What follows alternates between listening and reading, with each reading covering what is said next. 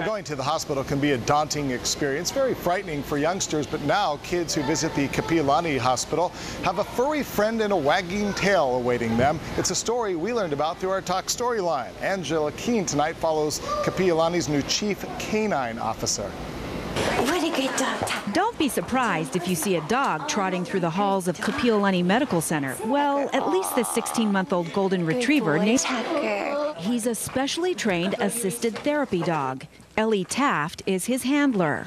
His days are filled with hugs, petting, and even a few tricks.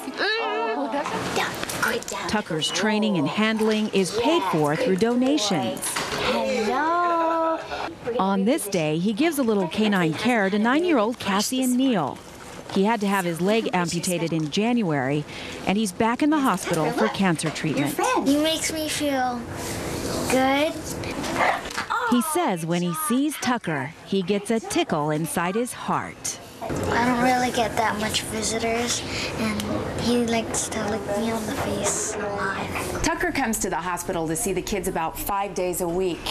Tucker! And he's not going anywhere anytime soon. He's on loan to the hospital for about 10 years. He works a total of about 4 hours a day, with a pause or two in between visits. And then he will nap, and he comes down to administration to have quiet time and nap, which is of course in my office, and it's just wonderful to have him here.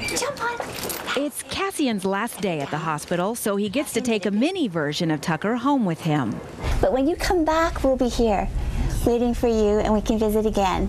With Talk Story, Angela Keene, KHNL News 8. Ah, what a beautiful dog. Donors have come through to help pay for Tucker and that animal-assisted therapy program at Kapiolani, but they could use some more funds, and if you'd like to step in and help, you can find a link to them by going on to our website, and you can also check out the Kapiolani Health Foundation website as well. Let's talk story. And as always, a reminder, if you have a Talk Story idea, something like Tucker, give us a shout at 23 News 8. We're always here to talk story with you. You can always shoot us an email anytime as well by going to our webpage at KHNL.com. That's one hard-working dog with a lot of love. All right, well, there's more to come on your live, local, late-breaking station. That's right. Meteorologist Sherry Shima straight ahead. It's a little ominous looking outside. Your neighborhood weather forecast comes up after the break.